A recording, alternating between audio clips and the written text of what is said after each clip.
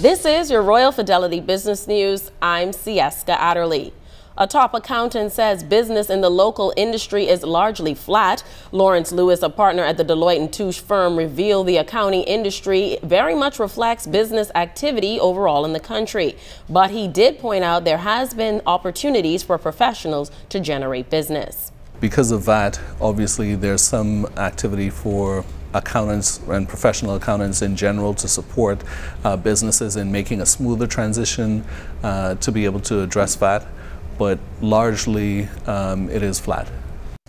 In other business news, the Melia Nassau Beach Resort is redoubling its efforts to support local businesses, this time by purchasing fish, conch, and crawfish from local fishermen. It's important to companies like Adad and Ladd, who supply conch, grouper, red snapper, and are hoping to expand to crawfish when the season opens next month.